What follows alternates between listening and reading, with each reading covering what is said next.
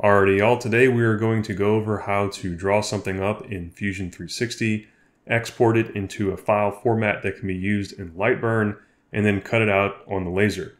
Over the course of this video, we will be working on this stand here, which I will be using for my fantasy challenge knife that I built on my other channel, Red Beard Ops.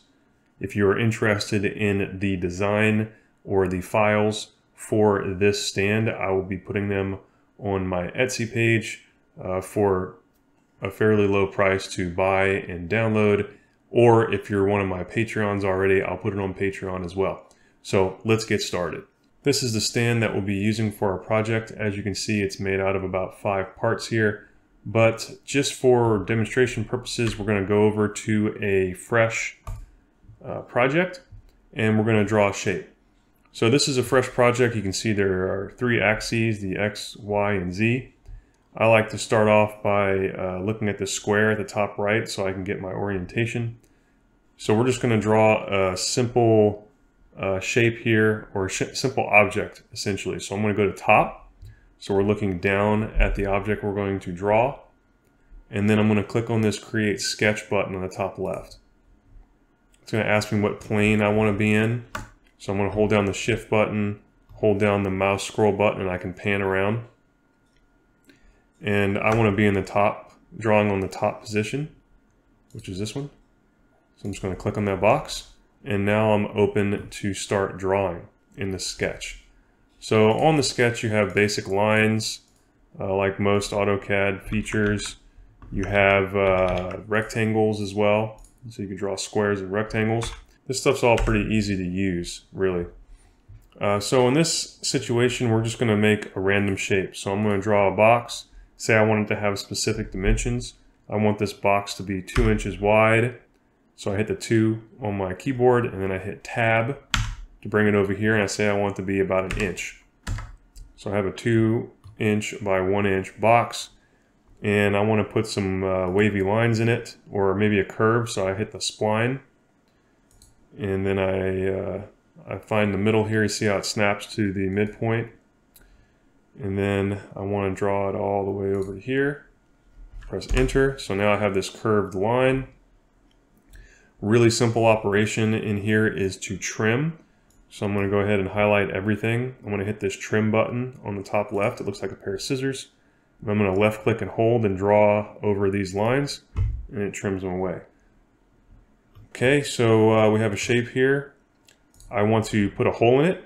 So I'm just going to go ahead and select the circle button, find my midpoint, come down to somewhere around the middle, draw a hole, maybe 0.3 inches. Okay, so now we have this sketch, and say this is the part that you want to make. So the first thing to do here, if you want to make multiple parts and try to fit them into each other like I did with that stand, is you'd want to extrude this. So you can come over here to Solid, and then hit the Extrude button, click on the face that you'd like to extrude, and then you can type in the inches. So if you're using 1/4 inch material, you type in 0.25, and now you have a shape. So you can't really tell it's a shape yet because you have to pan. So hold down the Shift button, then hold down your mouse button and pan.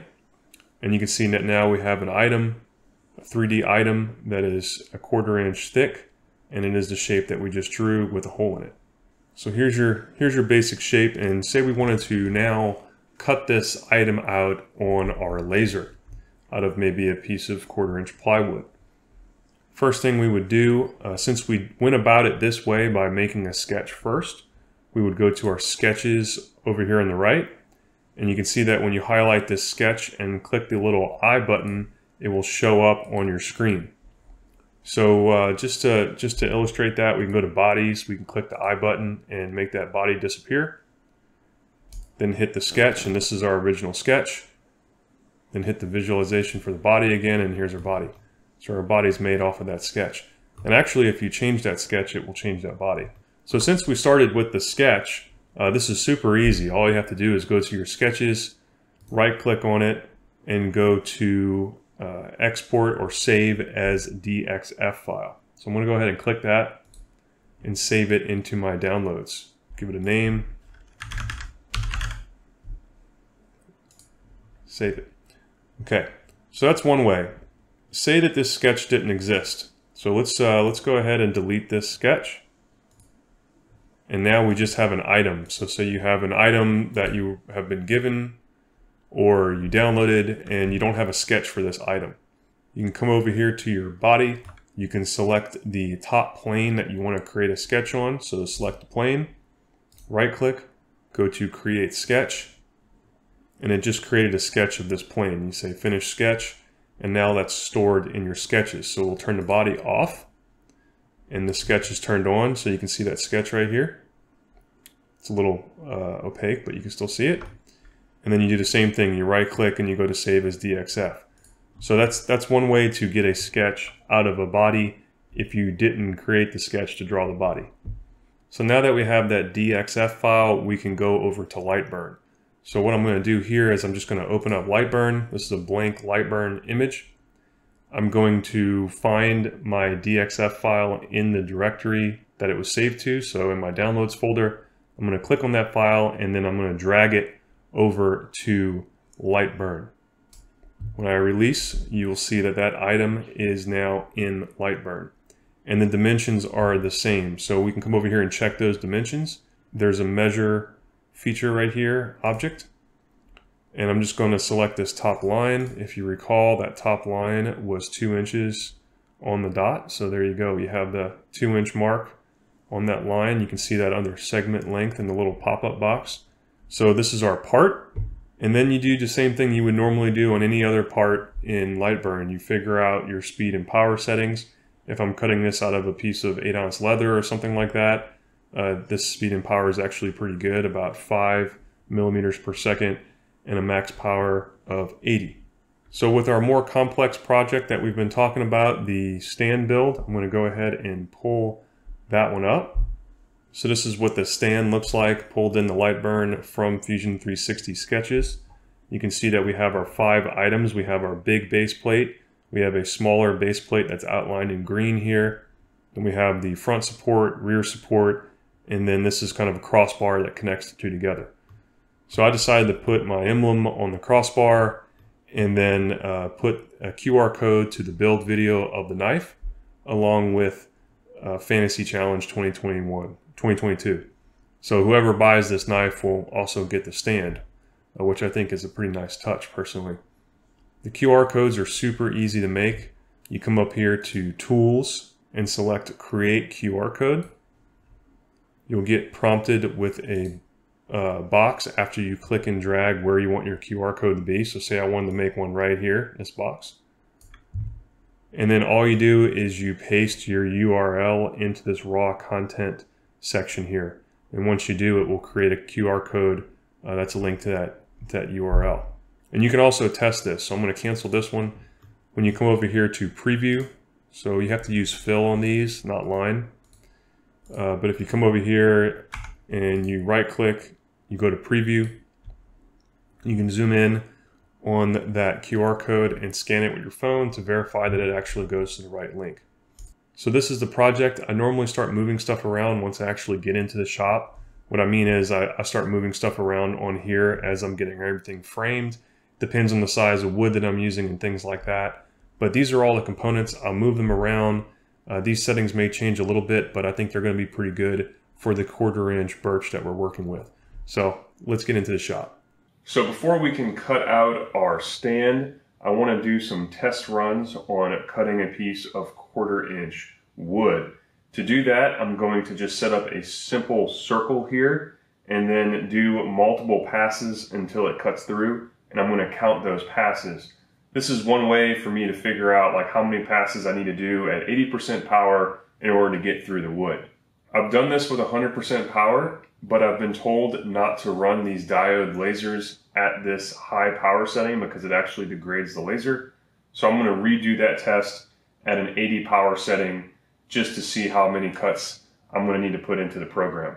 I'm going to run this test at a 5 millimeter per second speed, 80% power, and I'm just going to bump this up to like 15 passes. I'm going to stop it when we actually get through, but I just want to have 15 passes in there so the program doesn't stop midway. Before I get going, I'm going to turn on my air assist and then hit the start button.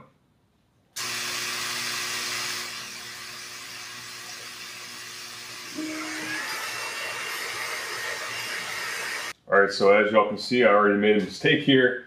I had it locked in there as fill instead of cut, or instead of line. So I'm going to come back over here. I'm going to change this to line like it should have been from the start. I may actually move this guy over a little bit just so that doesn't affect my test. So I'm going to move this to the right a little bit, reframe. That looks good. I'm going to turn the air assist on and run this job.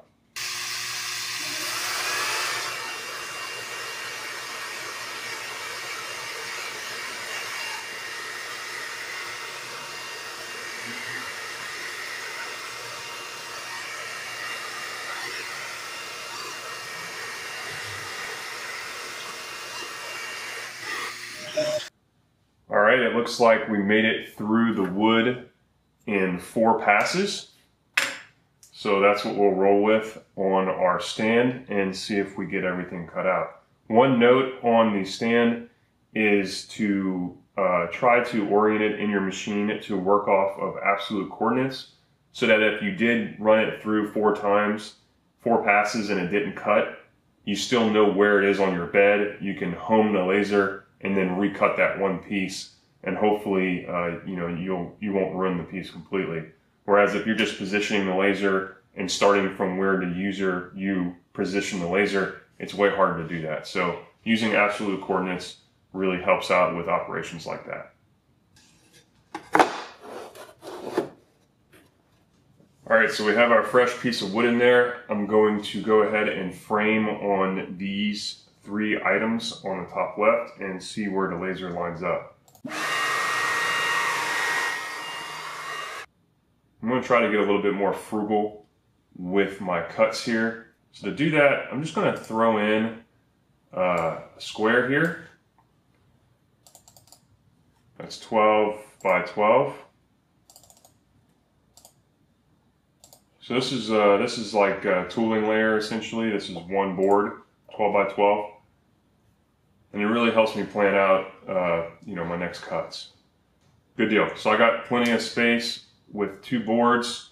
Obviously, I can't get it all out on one board, but that's okay. We're going to move this around a little bit, and then frame again.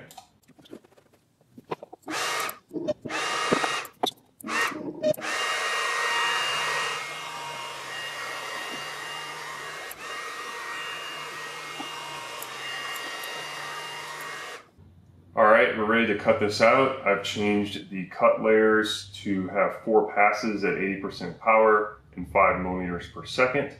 I'm going to turn on the air assist and get this job started.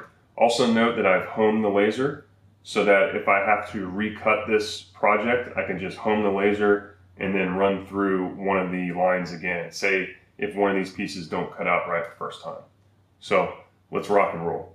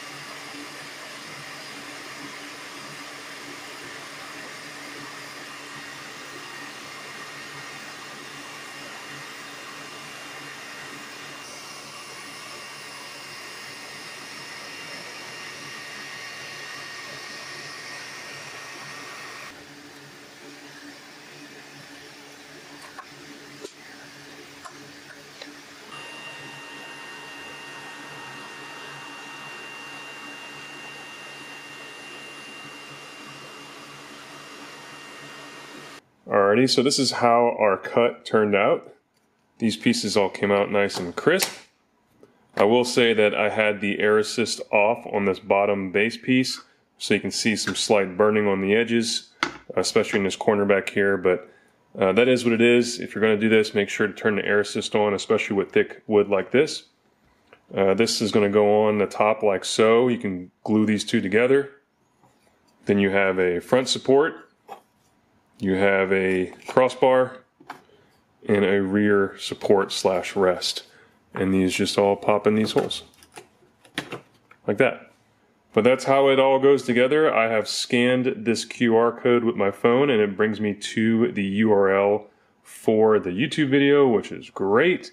Yeah, so whoever gets the knife is also going to get this stand. I'm probably going to ship it to them in pieces like this, and then they can just apply some super glue to these tabs and glue it together. One thing I'll note is you can see the charring is coming off a little bit. So what I'm going to try to do here is spray it with some ballistol. This is just an oil. This stuff is great. You can use it to clean firearms and whatnot as well, and knives. But I'm just going to spray a little bit of this on a cloth and try to wipe off the majority of the excess of the charring.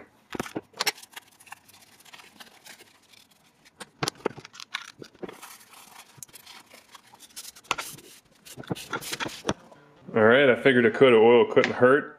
Now that I think about it, it may not have been the smartest idea considering someone's going to have to glue this down the road, but some super glue or wood glue should do just fine. But yeah, we'll put this thing together real fast again. Okay. We have a nice little stand. Hope you all enjoyed this video. If you did, hit that like button down below. Consider subscribing to the channel. And this is Red Beard Engineered, signing off.